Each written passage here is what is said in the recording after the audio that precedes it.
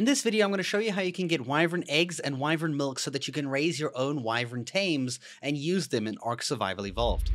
There's two ways you can do it. You can do it risky. You can try flying there and kite the wyverns away and then, just try grab the eggs while they're chasing you. And, it's very risky. You can die. People do it with pteranodons all the time. It's not impossible. However, I think it's also nice to actually kind of build a fob. So you basically build a generator, you put some door frames to get it up here on a hatch frame, and then you put around some turrets here, maybe 1 or 2 heavies, just so that you can kill the wyverns as they fly past this location later. I'm going to actually demonstrate this in a little bit here. Just make sure you put bullets in it, make sure it's powered, it's on, set its range to high, and set its target to all targets or just like, wild dinos.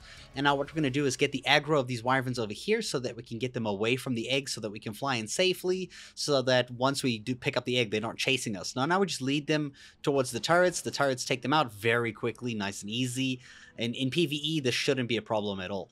And now all you have to do is you go fly downwards and you go find an egg in one of these like nest locations. You can see in these things over here is usually where you'll be finding the wyvern nests with the eggs inside them. You can see there's one down right at the bottom over here. Now when you pick up the egg, any wyvern in the location or near you is going to immediately come and start attacking you. So be careful about that. You should also know that the wyverns in the area, their level depicts the level of the eggs. Now, wyvern babies need milk, so you need a harpoon launcher with net projectile ammunition, and you just net the wyvern. Now, for 60 seconds, they'll be netted here on the ground, so make sure you immediately get off and you start pumping their face or building a trap around them or something just to keep them enclosed in here if you can't knock them out within 60 seconds. Once they're unconscious, you can go into the female's inventory and take wyvern milk. Keep in mind that it's only the females that have the milk.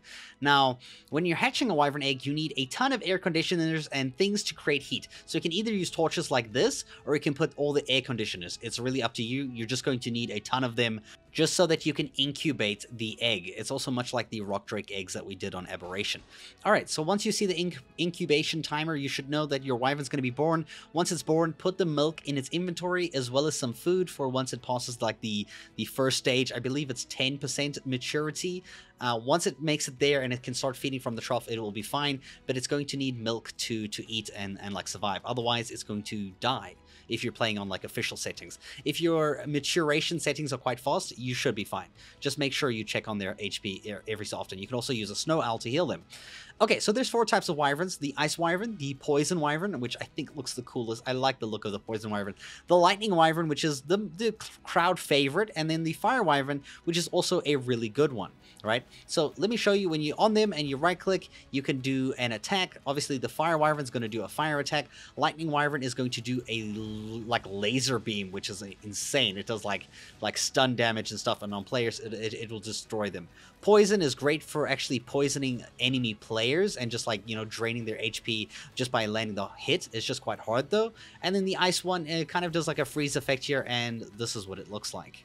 Now, wyverns also fly quite fast, so they're great for that. Their stamina is something you're going to need to level. They don't take any saddles, so you can ride them directly, but it's very hard to maneuver them when you need to turn because they have an insane turning radius. You can see here, this is just ridiculous trying to turn. So most times in PvP, people are just going to use a PT and just like, yoink you off the back and you're done for it. But if you do get the first attack, it's going to work nicely. I hope you guys found this video helpful, and thank you so much for watching.